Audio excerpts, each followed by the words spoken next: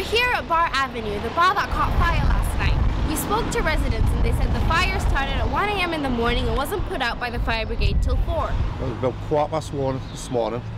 Just there, the sun, you smell the smoke from the back windows. I thought it was one of the gardens on fire. So I checked out and all I could see was smoke all over. I decided to come to the toilet and we looked out the window, bathroom window, and we saw flames at the bar avenue upstairs. So I decided to shout me out. I just told them, I said, just phone the fire brigade straight away. And by the time they got there, it was well away anyway. Flames were kind of high from the roof. 2 fire engines, then another couple come about 20 minutes later. The police are here, the fire brigade is here, and the Durham Crime Scene Investigation Unit is also here. The police couldn't make a comment at this time because investigations are still going on. For SR News, I'm Amina Ibrahim.